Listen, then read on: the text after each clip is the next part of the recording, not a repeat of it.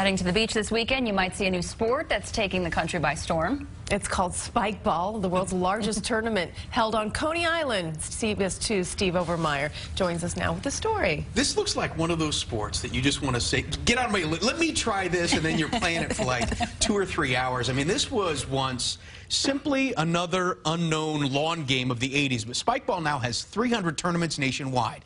It has gone from just being a toy to becoming a legitimate sport. It's not often you come across a sport with no boundaries. If volleyball and Foursquare had a baby, that's what it is. Just like volleyball, you've got 3 touches per side.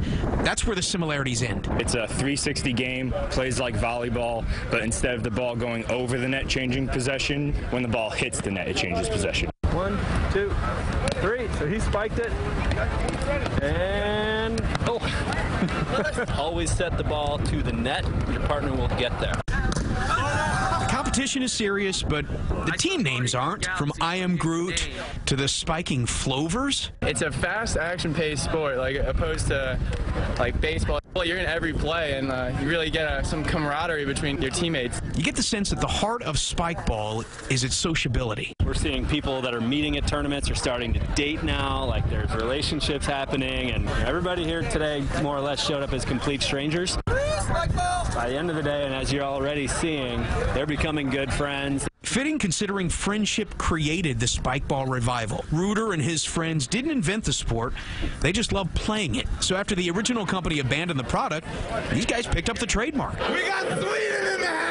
This is the most gratifying part of the job. And we launched the company, we thought we were just going to, sell you this $50 product. You were going to take it, and that would be about it. But tournaments started popping up everywhere. And the fact that we just actually did it, pulled that trigger and went for it, had we not done that, none of this would be here today. I'd probably be sitting in a cubicle somewhere, just not having all that much fun.